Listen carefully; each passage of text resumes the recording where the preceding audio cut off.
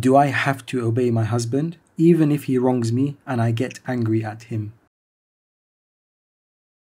Who obeys the husband these days? Who obeys? Let's be frank. Like the wives of Prophet sallallahu alaihi wasallam, they used to get angry with Prophet sallallahu alaihi wasallam and not speak to him all day. But when the sun sets, they go back to him and they change. They become as good as gold.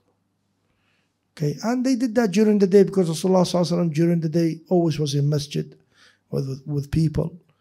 Okay, and let's be frank, it's an unfortunate reality.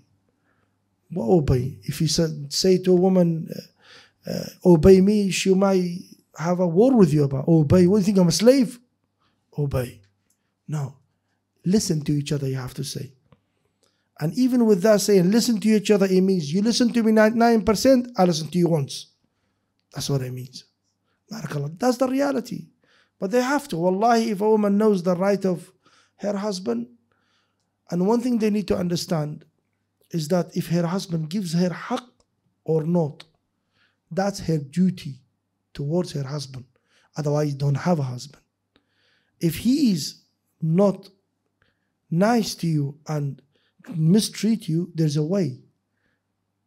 You bring your family, speak to his family to teach him a lesson. That's how it is. But you have to give his right. Otherwise, don't be his wife. Women think these days, our sisters think that you only be kind to him if he's been kind back. That's with your friends outside. Not with your husband at all. No. At all. It doesn't work like that. Yes, husband has right, has to provide. He has to work hard to please his family. But this is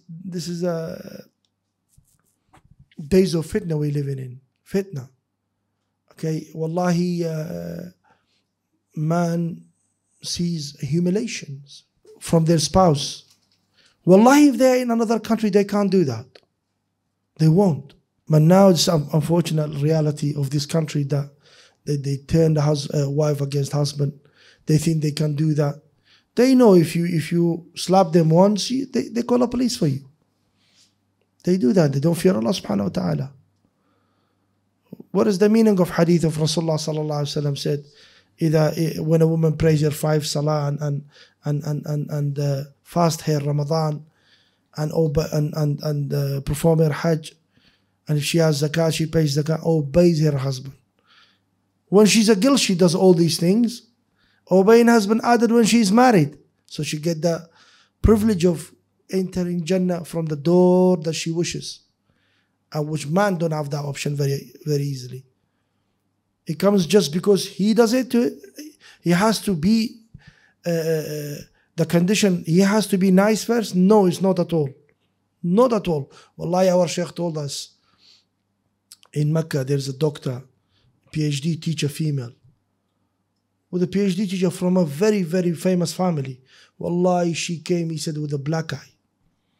I don't recommend that whatsoever. She could have torn them apart. She said, if I do that, I'm a knowledgeable person and don't have patience with him, then what's the point of me being me? What is the point? They need to understand that their obedience, it's a badge of honor for them in front of Allah subhanahu wa ta'ala. It's not humiliation. I'm sure they can do that. They can make one allegations and he'll be 500 meters away from the house and he'll have conjunctions against him. To fear Allah subhanahu wa ta'ala, not to abuse the power that they've been granted by the authorities in your other situation. It's a badge of honor for them, wallahi. And it's not humiliation. And leave obey. Just listen to you for the sake of Allah subhanahu wa ta'ala. Don't listen to him. Allah, whatever you do for him, Allah subhanahu wa ta'ala commanded you. And now because there's a speakers, wallahi, out there, clearly they say speakers with 25 stone weight. They say women don't have to cook for her husband. Don't have to do this. Don't have to do that. Don't have to do this. Okay, I don't have to work for you out there. You get benefit. I don't have to do anything for you. Is that really how family conduct with each other? Stay with each other? No, it's not.